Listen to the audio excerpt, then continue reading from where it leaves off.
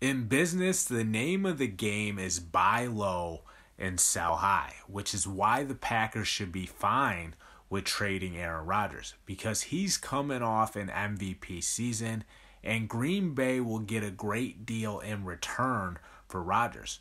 A year from now, Rodgers' value won't be as high, simply due to the fact that it's unlikely he'll repeat as MVP.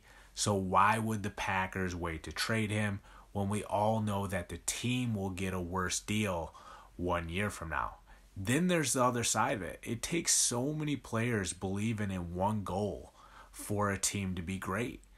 Everyone has to put all of their conviction into the cause, and once some of that conviction is gone, things start to fall apart. Just take a look at the Patriots during Tom Brady's final season.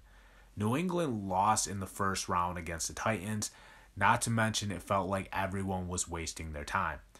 Why would the Packers want to go down that same path? They're not going back to the NFC Championship for a third time. The trust isn't there. So the best move for the Packers is letting Rodgers go and taking the best offer they can get. I'm John Kuzma. Check out endzoneblood.com.